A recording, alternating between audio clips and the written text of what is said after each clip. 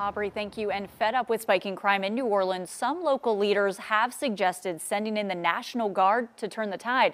Today, I asked Governor Edwards if he would consider taking that step. His answer to me, a definitive no.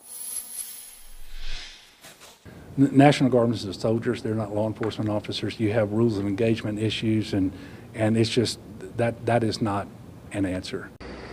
Governor John Bel Edwards definitively closed the door Monday on sending soldiers to New Orleans. At least one city council member has asked for help from the National Guard to end a very violent spike in crime. I believe in large part. The governor made his comments in Gretna after speaking before business leaders at an annual luncheon. He says gun violence is a problem coast to coast. It's why he applauds the recently announced bipartisan deal on gun reform. You hear it all the time that guns don't kill people, people kill people. Well, that means that the wrong people shouldn't have guns. Edwards says he supports red flag laws as well as universal background checks. But I do think that there's more that we can do here. I also welcome other things that bipartisan group's talking about around school safety and more mental health.